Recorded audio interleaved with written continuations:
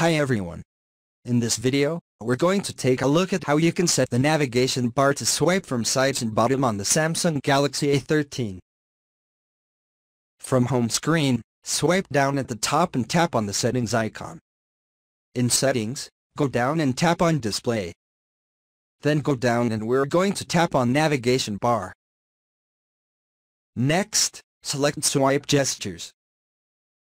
And then tap on the more options button. In here, you want to tap on swipe from sides and bottom.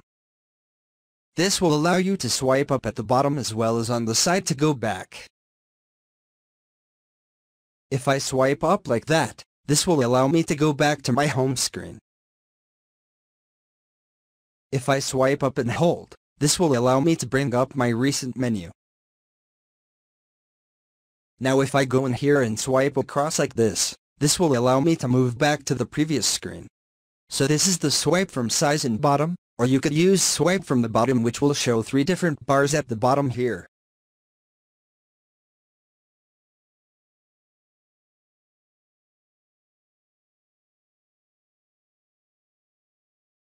Thank you for watching this video. Please subscribe to my channel for more videos.